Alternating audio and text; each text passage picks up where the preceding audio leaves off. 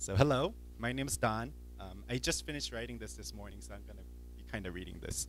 Um, I've been attending GCC since January, and before I begin, I want to give a little shout out to my awesome small group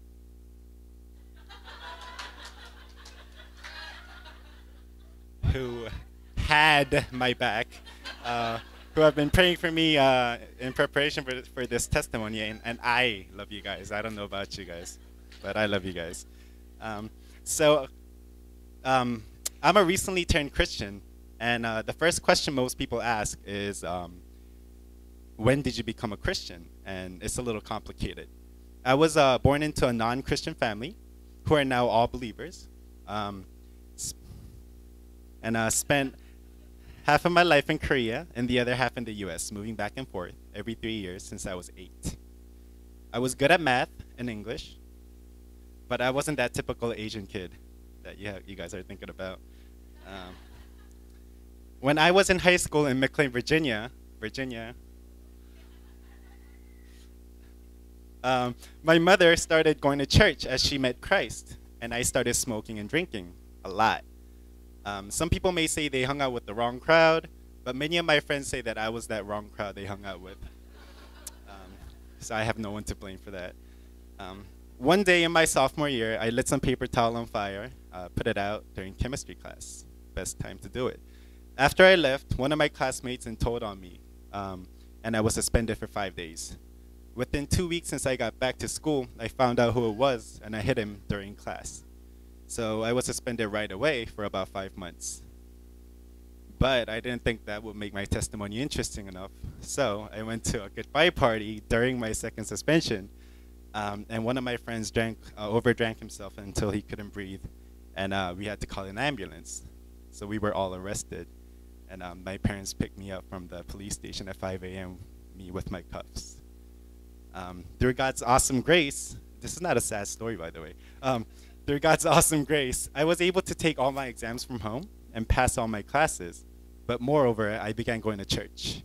And looking back, it was the first time I experienced God using something that looks like the worst situation in the best way possible. I heard the gospel and thought I loved God, but now I think I was more excited about being that passionate for something, and that being Christ. I learned how to play the guitar, became the praise team leader. I went on a short-term mission, cried with brothers and sisters, told people about Jesus at school, but I struggled to read the Bible and I didn't really know who God was. God, in His amazing love and grace, still used that shallow passion to begin my relationship with God. Without a deep personal relationship with God, I returned back to my old ways and got worse for nearly 15 years through college, army, work, and back in school. I knew God existed, even experienced Him clearly working in my life at times.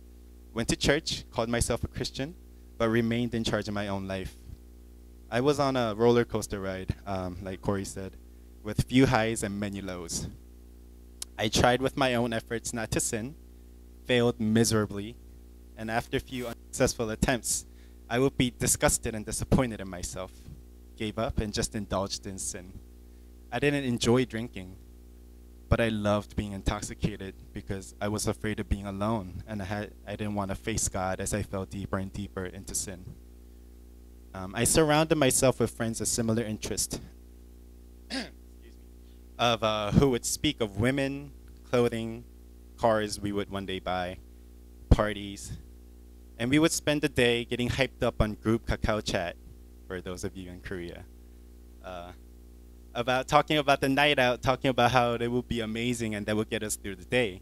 After work, we went home, got changed, did our hair, put some BB cream on.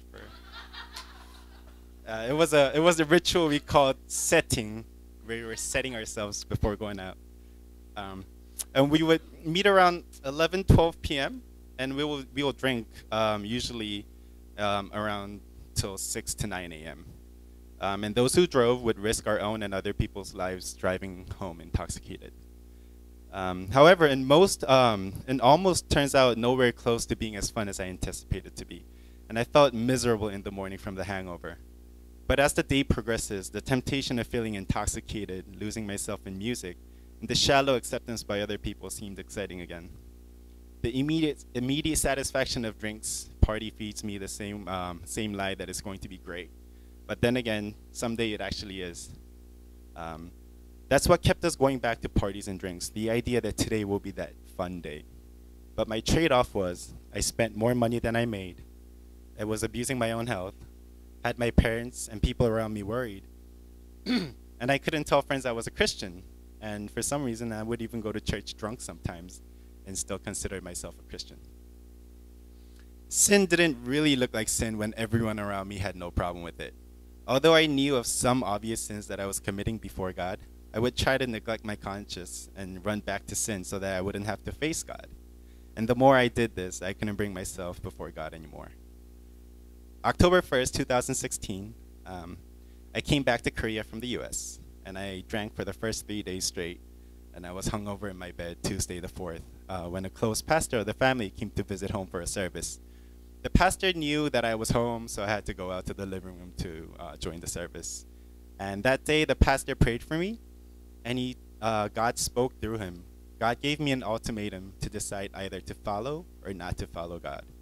And I was actually relieved that God still hasn't given up on me. He told me two things. He said the Holy Spirit will come take over and guide my life more and more as I obey God. Second, he told me to be mindful of who I hang out with and not to surround myself with around temptations. After that service, God also restored the joy of praying in me. I would sit in my bed and pray for hours, try to focus on what God is trying to tell me to obey. I tried obeying things and anything and everything that I thought he was telling me to do, from going to morning prayers, picking up trash on the streets, not speaking for days, to telling random people about Christ when I thought that was what God was telling me to do. I didn't know how to listen to God, so I wasn't sure if it was God telling me to do that. But I trusted that God would see my heart in trying to obey. God began to work in my life and changed my perspectives. When my perspectives began pivoting towards God and his kingdom, I was also blessed to quit many of my obvious sins through his grace and mercy. As the Holy Spirit began working in my life, he taught and guided me through the prayers and scriptures. I started developing a personal relationship with God I didn't know was possible. It was like God reaching into a thick, sticky sin that I was drowned in, and he pulled me out by his grace. I was amazed each day in the detailed and personal way God showed me who he was, how much he loves me, and what I had been forgiven for, and what God deserves to be in my life. As I realized who God was, I understood 2 Corinthians 12:9, where it says, "My grace is sufficient for you. My power is made perfect in weakness." I am now learning to live a new lifestyle where God is the main focus and not myself. I go before God each day to pray and read the Bible because the time is precious and joyful, but also because I'm lost without God's daily guidance, and I love that. I realized how much I'm loved and that I'm treasured by God enough to pay for my sins and pay for me with the blood of Christ. My identity has been transformed from being in sin to son of God and heir to his kingdom. I may still fall and stumble, but God has changed my purpose in life, and I'll be struggling in the right direction. I'm excited about how God will continue to guide me to grow closer to him and be more like him each day. The past 6 months have been exciting and challenging, and I have been blessed with many brothers and sisters here in GCC who have been guiding me and mentoring me towards God, including you, Peter.